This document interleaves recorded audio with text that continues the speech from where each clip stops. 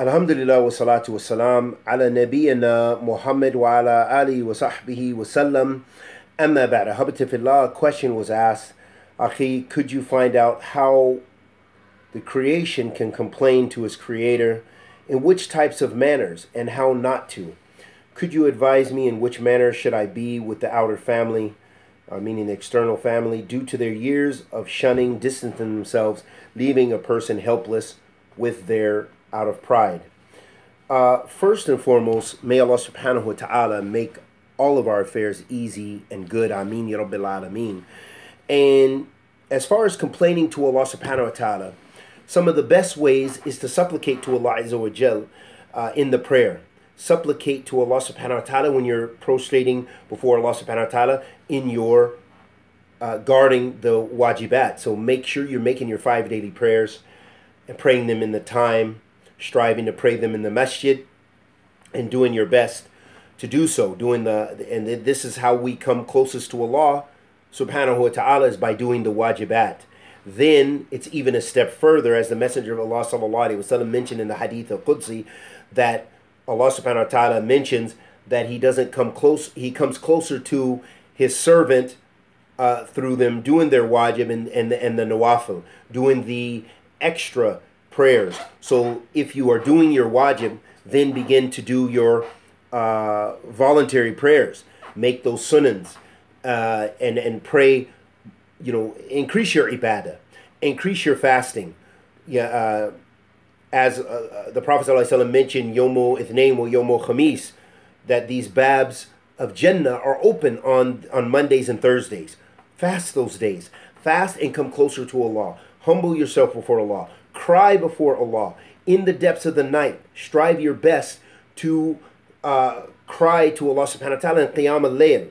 So making all those fi'la asbab, doing all those asbab. And remember, tawakkul ala Allah, i'timad ala Allah wa fi'la asbab. It is relying on Allah and doing the actions. So doing those deeds, doing actions, to better your situation, to seek the assistance of Allah subhanahu wa ta'ala, making effort to deal with whatever difficulties you're going through.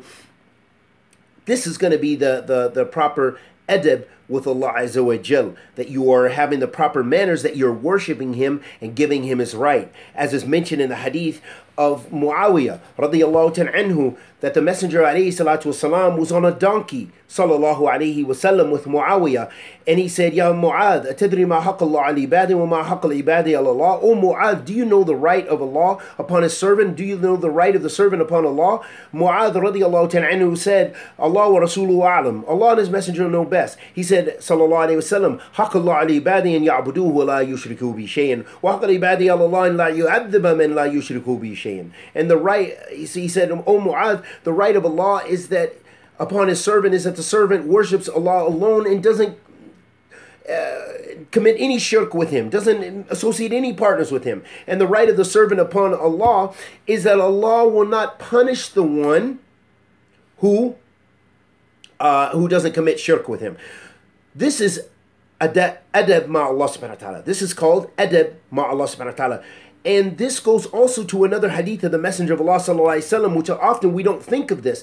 And subhanAllah, it's amazing that some people call themselves Salafi or say they're from Ahl Sunnati wal Jama'ah and they don't pay attention to manners. The Prophet alayhi salatu wasalam said, ما من شيء أثقل في ميزان المؤمن يوم القيامة من حسن الخلق وإن الله يبغض الفحش البذيء. There isn't a thing that weighs heavier on the scale of a believer than good manners, and verily Allah hates wicked conduct and sinful speech. Here the Prophet ﷺ said that the thing that weighs heavier on your scale of a believer is your righteous conduct, your righteous manners. Shows us the importance of manners.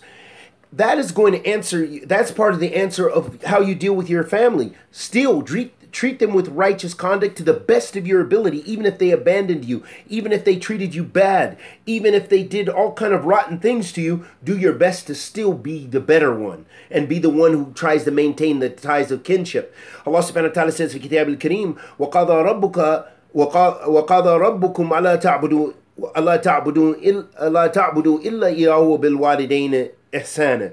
Allah subhanahu wa ta'ala says in Kitab al-Kareem, and your Lord has commanded you to worship him and him alone, and to parents, have ihsan, have righteousness, be righteous with your parents in every and all babs of righteousness and in conduct.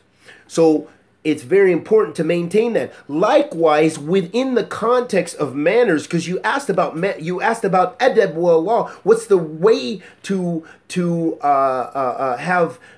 complain to Allah and have those, is by worshiping him and him alone. That is called adab ma'allah. So there's two types of adab. There is adab ma'al khaliq wa adab ma'al makhluk. So there's adab, there's conduct that you have with Allah subhanahu wa ta'ala, and that means giving him his haqq in worship. And that's why we mentioned the hadith of Mu'adh.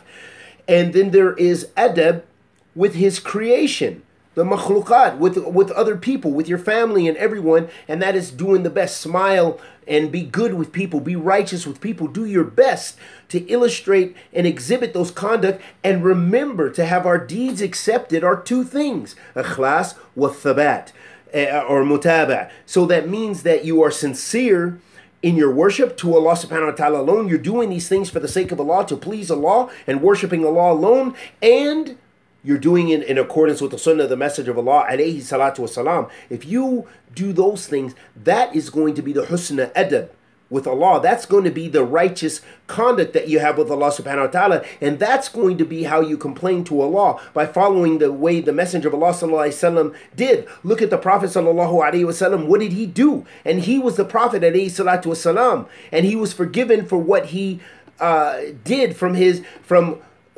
before and after. He would be forgiven, sallallahu alayhi wasallam. And what did he do in the depths of the night? He cried, sallallahu alayhi wasallam, before Allah subhanahu wa ta'ala said, and shouldn't I be an abdin shakura? Shouldn't I be a grateful servant? This is Muhammad ibn Abdullah sallallahu alayhi wasallam crying. What about you and I? We should be crying, but instead we're laughing all the time. We're rejoicing all the time. We're watching comedies all the time. We're joking all the time and watching football all the time and MMA and all the time and all these other things. We're always entertaining ourselves. The Prophet sallallahu alayhi wasallam was busy with ibadah. So my advice is to be busy with your ibadah, turning back to Allah subhanahu wa ta'ala, submitting yourself to Allah subhanahu wa ta'ala, increasing your ibadah, Sawm,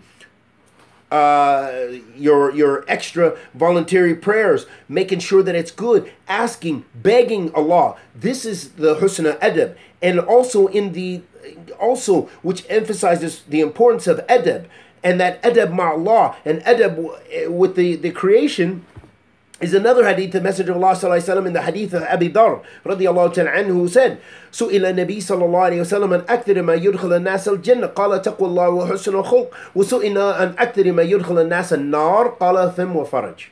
The Prophet sallallahu alaihi wasallam was asked, and this is a hadith of Abi Dharr radiyallahu ta'ala anhu, I believe it's a hadith in Tirmidhi وغير, and other than him, where he said, the Messenger of Allah sallallahu alaihi wasallam was asked, ما من شيء أثقل في ميزان المؤمن يوم مثلا سئل النبي صلى الله عليه وسلم عن أكثر ما يدخل الناس الجنة. The Prophet صلى الله عليه وسلم was asked about what is the thing which brings the people into paradise the most. He صلى الله عليه وسلم replied, so listen to this. Listen, if you want to go to paradise, and we want paradise, that's our ghaya, that's what the goal is. That's what it's all about. It's all about trying to get to Jannah. That's, what you need to focus on in this life. It doesn't mean you throw away this life, no. But it just means that the things you do in this life should complement this goal. So he says, the Prophet ﷺ was asked about what is the thing that will help the people the most to get to paradise. The most. He said, taqwallah wa husn al-khulq. Fearing Allah, meaning doing His commandments, avoiding His prohibitions, and taqwallah wa husn al-khulq, and righteous conduct. And all of that doesn't negate Tawheed. And that doesn't distract from Tawheed, because Tawheed is a part of that. Tawheed is a part of taqwa, of course. And Tawheed,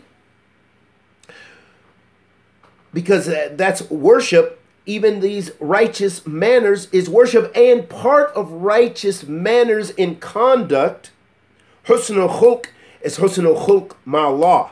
And how do we have husnul khulq ma'Allah? Is by worshiping Him and Him alone, by giving Him His haqq, as we mentioned prior to this. So it shows us the importance of fearing Allah as much as you can, and having that adab ma'Allah subhanahu wa ta'ala, addressing your Lord subhanahu wa ta'ala with humbleness, with humility. And there's so many ahadith about humbleness and tawada'. You know, that this is the sunnah, the Messenger of Allah sallallahu alaihi wasallam. This is the minhaj, the methodology of Ahl Sunnati wal Jama'ah, is that they follow these principles of the deen fully, and they exhort and exalt these principles and exhort the people to these principles. And may Allah bless us to be from amongst them. Ameen ya Rabbil Alameen. So then he sallallahu alaihi wasallam was asked about those things that will enter the people into nar. So be away from those things. This is all going to help you to have a better life, because iman, if you improve your iman, you improve your lifestyle, you improve yourself, you will exhibit that to other people, and Allah is going to make you increase your rizq and increase you in khair and increase you in everything in life.